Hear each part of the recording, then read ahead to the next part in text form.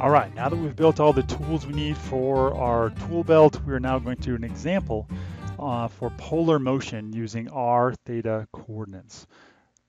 So in this example, we have an arm. Okay, this arm itself is in fixed axis rotation around this origin point right here. Okay, so the arm itself rotates around that point. In addition, there's a screw, and this screw you could think has an independent motor from the arm, or excuse me, the motor that controls the arm rotation itself. And the screw is going to allow this block to either slide outward or back toward the origin, away or towards that origin point. Okay, so you can think that the screw is fundamentally going to adjust the length of r and also r dot and r double dot. And then the motor controlling the rotation of the arm itself is going to control the theta dot, and the theta double dot.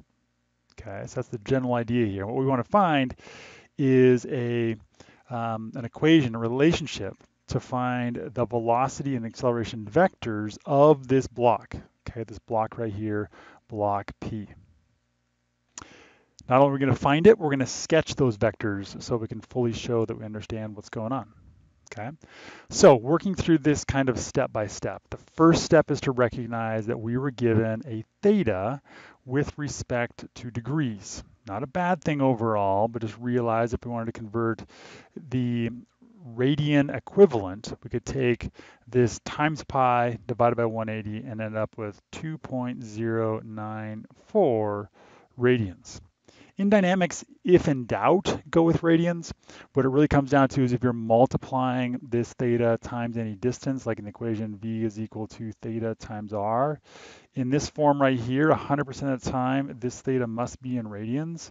However, if you're finding, say you want to find a component and you say f sub x is equal to the sine of theta times f, then this theta can either be in degrees or radians. It just depends on if your calculator is set to degrees or radians. Okay, so kind of two different uses of these angles. But this is the one really to watch for, is that if we end up with multiplying any other value times an angle, that angle has to be in radians. Okay, so that's kind of like a little side note there. So there's our theta, 2.094 radians. We have a known theta dot given in the problem, 0.1 radians per second. There is an angular acceleration. So basically we have a positive theta dot. Let me draw what that looks like. That is positive from the right-hand rule. Okay, so that's theta dot. And theta double dot is opposing that, right? It's a negative value. And so we could draw, going back in this direction, that would be theta double dot. So theta dot is rotating positive from the right-hand rule, and it's slowing down. And then we have that r is a function of 2 sine of theta. Okay, so that's this r right here is varying as a function of the position theta. And so it's actually this r function that we're going to have to convert with our implicit differentiation to figure out what are the values for r dot and r double dot. Okay, so r dot being the time rate of change of r, once again, taking a time derivative of 2 sine of theta, we end up that r dot is equal to, the 2 comes along for the ride, the derivative of sine is cosine, and then we put a theta on the inside, and then we multiply this times theta dot, right? Theta dot being d theta dt. I can also do the same thing for going from r dot to r double dot. Now, once again, I have to bring in the product rule here as well. Let me go with the color coding. So 2 times, we'll go with blue for this piece and red for the last piece here. So the first term here is cosine of theta, and then the derivative of theta dot is theta double dot, and then we add to that the derivative of the first term, which gives us a negative sine of theta, and that's going to be times theta dot, the derivative of the inside piece, and then times the second term there, which is also theta dot.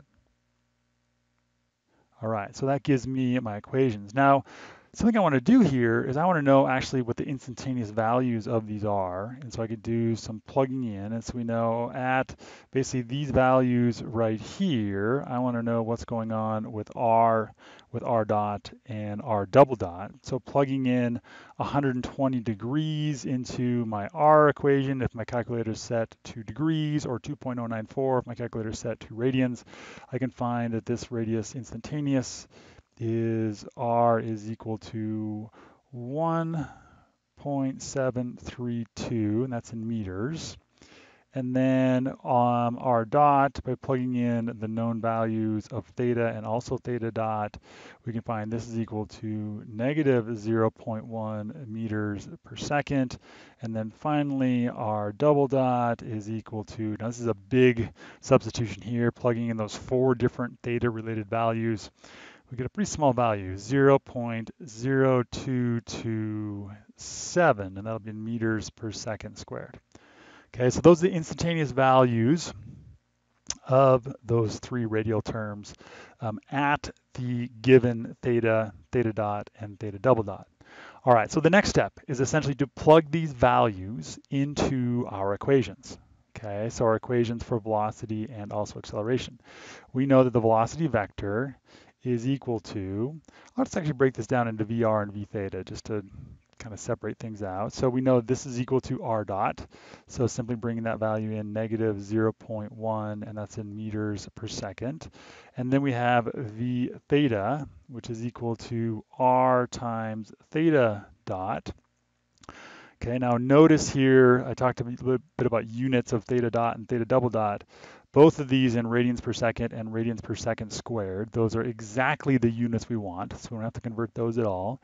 Just leave them be. So my distance of 1.732 times 0.1 radians per second, I end up with the value here of equal to 0.1732. It's also in meters per second, and so we find that v as a vector, putting this into square brackets, is negative 0.1, comma 0.137, excuse me, 173. Put the 2 there as well. That whole thing in meters per second. Now to do the same thing with our acceleration terms, we have our AR. And let me just make one little edit here. I just noticed that I had my vector sign up above. Let me just delete that off, put a little X through it, just because I didn't put in my unit vectors. So we're really just talking about the magnitude of VR. And I'll do the same thing here for my AR and A theta. Just keep them to scalar magnitudes. While I'm still going to adapt all of my different signs to those. And so we know that our AR is equal to R double dot minus R times theta dot squared. Plugging in those values, we find the AR is equal to 0.2054, and that's going to be in meters per second squared. And then our A theta is equal to R times theta double dot, that second time derivative of theta, plus 2 R dot theta dot, okay, just directly from our equation sheet or your work above. And we find that this is going to be to a negative value, 0.089 in meters per second squared. So bringing these together, the vector A for that particle P is going to equal the R term first, 0.0054, and then the theta term, negative 0.089. I really encourage you to work through all this calculator work, not only the substitutions above, but also these down here. Just practice your order operations. You can store values in your calculator, whatever works for you to make these accurate computations. All right, so now to map these onto our actual system, I'm going to draw another quick drawing down here. So here's my origin point. So here is my R axis coming away from that origin point given this current angle.